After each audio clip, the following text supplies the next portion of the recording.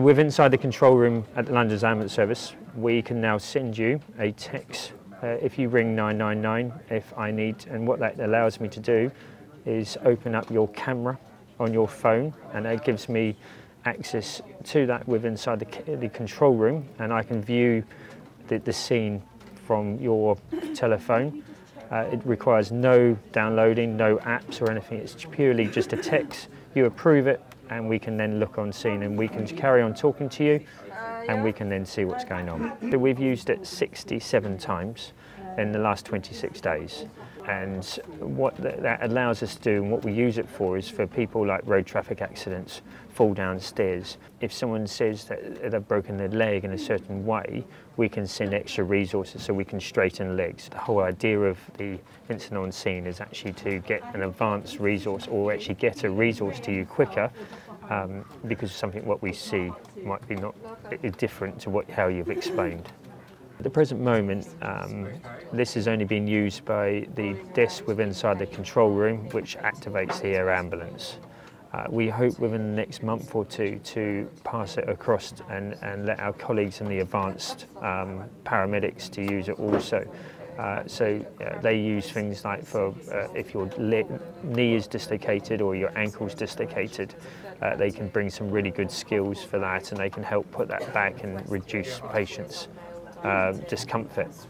So I'm hoping within the next month or two that the advanced paramedics get it, and then the idea is to roll it out across other uses, as we were saying, to the urgent care teams and our 111, so our clinicians who bring patients back.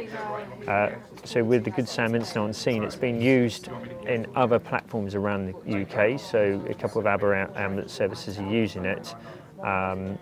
But we're certainly the largest ambulance service which has started to use it. It's been used across Europe and a couple of other services across there. The difference is with the population within London, we've used it more than an awful lot of other services have done at the present moment. To actually use it 68 times in 2 months is incredible, and that just shows you the benefits that it will be, and we will be. The plan is to roll it out. At the present moment, we don't record anything that we're videoing, and I think that's really important to understand, is that there is no recording. We don't save anything. It is purely a conversation, and we're just viewing it. Obviously, when we start to go to giving you a clinician is talking to you, and it's more like a consultation. So when we go to a consultation type service and use it potentially for that, that's when we need to start looking at recording, and that's the bit we're working through at the present moment. How do we save that consultation that you've had, so that you have access to it as a public, and that we have access to it if you wish to ask us anything about that. And that's what we're working through at the present moment.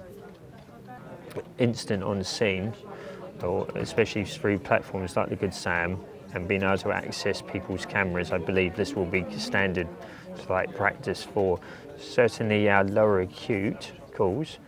Some of the interesting things which Good Sam has done is over in Europe, in Copenhagen, they're using it for cardiac arrest. So they ask you to put the phone on the side so they can actually give you advice of how effective your CPR is. So actually the future of platforms like Good Sam it's incredible. So for us to be able to sit there and look at you do CPR, we can tell you if you're going too fast physically.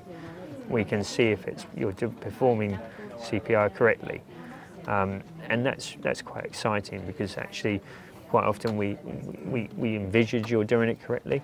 To actually be able to see it and just have the camera in the background is just revolutionised, sort of like the pre-hospital care, I believe.